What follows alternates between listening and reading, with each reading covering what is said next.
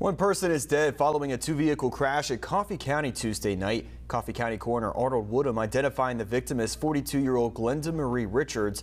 The crash occurred in the 1800 block of Highway 125 just inside the Coffee County line. Richards was killed when the Nissan Altima she was driving crashed head-on with a 2018 Toyota RAV4 driven by 21-year-old Ellie Michelle Flatt of Enterprise. Coroner Woodham says Richards was not wearing a seatbelt at the time of the crash and was pronounced dead at the scene.